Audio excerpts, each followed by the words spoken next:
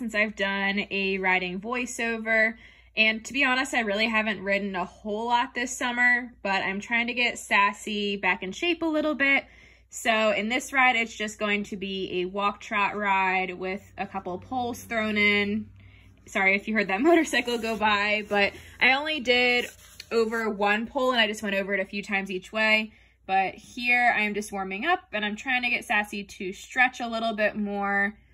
And I really need to be better about closing my fingers and putting my thumbs on top. But I was really just trying to get Sassy to stretch forward and extend her stride a little bit more, because in the warm-up, she tends to be very lazy. She doesn't always go into her corners, so you can see me kind of struggle a little bit to get her bending around the corners. A lot of times I have to really swing my inside leg around her barrel to get her to bend a little bit. So here she is starting to drop a little bit, but her back is still not lifted, which I noticed in this ride she was struggling with a lot, but that's probably because she just wasn't moving forward enough.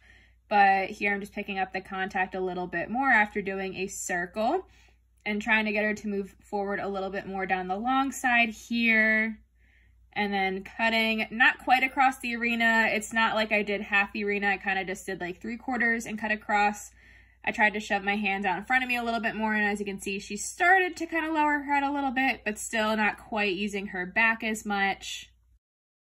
Here she is actually starting to move forward quite a bit more. Her toes are kind of flicking out a little bit, and I'm still hoping she can lift her back a little bit, but she just struggles a lot with it, especially just due to her conformation. She kind of does a little bit here, but it's just short-lived, and I don't ask her to hold a certain contact for a very long time, except for going long and low or riding on the buckle, because she can choose how low she wants to put her head and how far she wants to stretch. So here I asked for a little bit of contact on the reins, not a whole lot, but I'm actually going to start to go over the pole right here, and I thought we got an okay trotting distance. I really had to put my inside leg in here to get her around the corner, and she definitely did fall in a little bit, but she just struggles with her corners a lot, and it's just always a work in progress. So here I'm trying to get her to move forward. I really need to be putting my thumbs on top, of course, but she has a nice trot going on, and she kind of tripped over that one, got a little bit short, but the corner here I thought was definitely a lot better.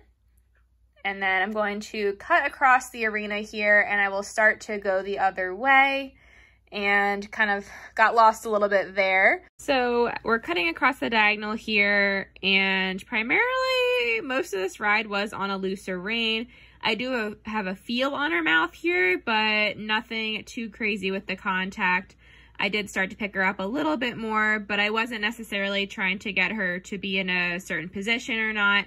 I was just trying to get her to move forward and kind of start to use her body a little bit more.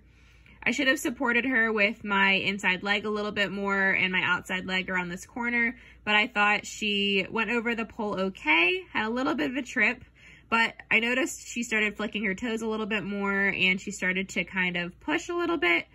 Here she's starting to root a little, and if you're not familiar with rooting, the horse tries to kind of pull the reins out of your hand by still kind of putting their neck down. So here we're coming over the pole again, and I think this was a bit better of an approach. She got her front legs a lot better, but she kind of reached up with her back legs a little bit more. And here I'm not quite doing the full arena. I did cut it a little bit short, but that was on purpose. I was trying to get her to push from behind a little bit more and kind of soften into the bridle.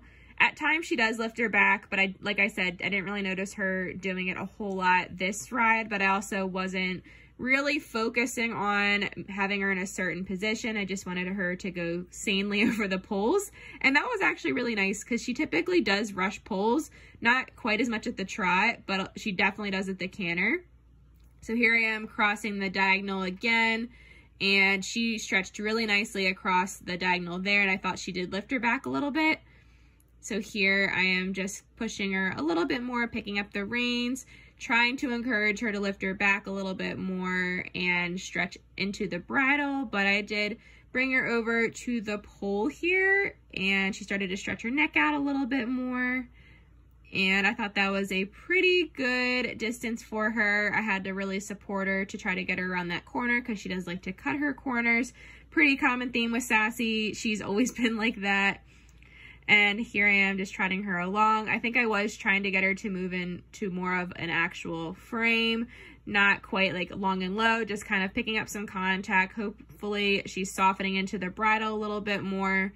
And then this was our last pole, I believe. And I thought this one was probably our best one, and she was such a good girl over it. So I ended it on that, gave her a little pat, as you can see there.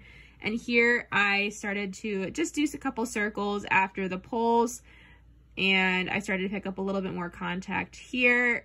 And I'm just trying to get her to soften and bend around my leg. And she does start to flick her toes a little bit.